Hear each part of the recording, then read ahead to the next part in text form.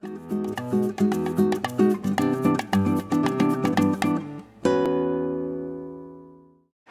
of my favorite items on the Cowfish's menu is from the Burgushi section, and it's called What's Shakin Tuna Bacon.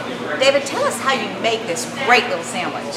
Well, we start with the bun. We make the bun in-house with sushi rice, kani, and a wonton wrapper. That whole thing is pressed in a panini press until it's sealed.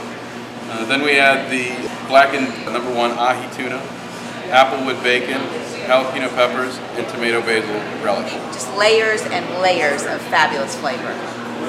Yeah, it's a very popular item. We get a lot of people that like it for the dieting piece of the puzzle, and a lot of people that like it just for the flavor. And just to point out, if you're a vegetarian, so the bacon's sort of bothering you, you can order it without the bacon, and it's equally as good. And then it comes with your choice of sides. This time we've got it with a cucumber salad, a spicy cucumber salad that's really excellent.